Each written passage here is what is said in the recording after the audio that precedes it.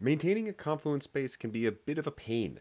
Over time, more and more content gets added, and it becomes more and more cluttered. Updates from a year ago are hanging around, and maybe they aren't necessary. Maybe there's a whole bunch of pages scattered around the space that are never used. Now, to figure this out, you have to talk to folks, or you have to go look at each individual page to see when it was last opened, or how many people are viewing it, or if the content is fresh, or even if there is a page owner who is still at your organization.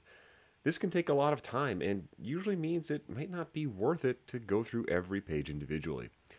Fortunately, there's something called the Content Manager that lets you look at multiple pages and see important things like when it was last opened, if it's been updated in the past year, or even filter out pages that have an inactive page owner.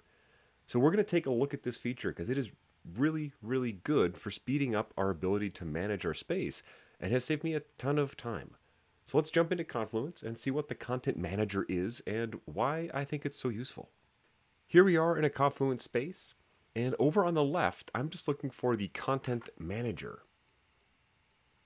It also exists in space settings.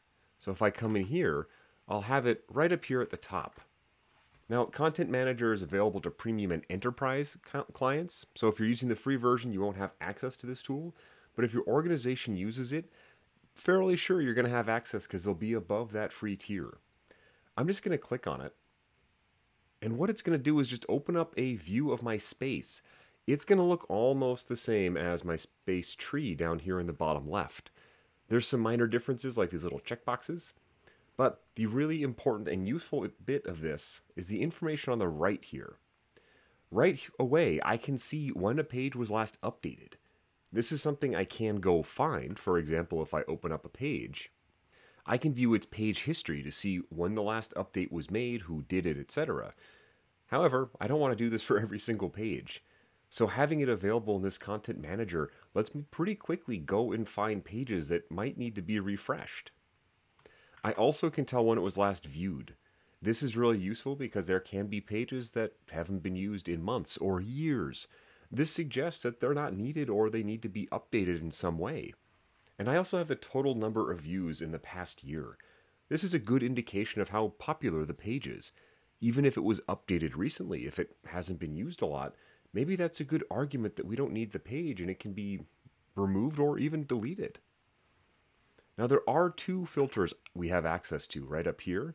We can see inactive pages, and this is a page that hasn't had a view, a comment, or an update in some time period, in 1 week, and then in 1, 3, 6, and 12 months.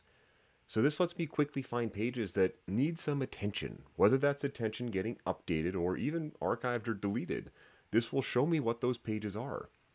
And then I can also say pages without active owners.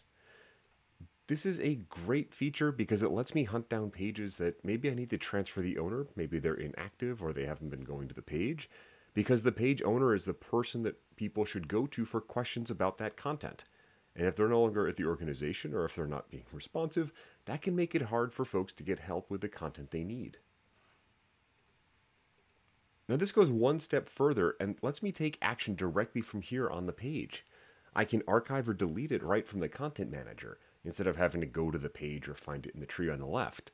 And this can take out the entire branch or just individual pages.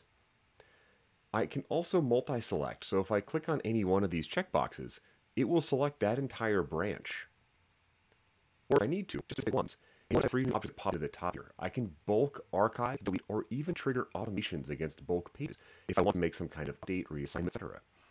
So I find it an incredibly useful tool for first identifying pages that I might have to go pay some attention to, but also to go take action directly from here, bulk archive, bulk automate, find those pages that I need to do something with.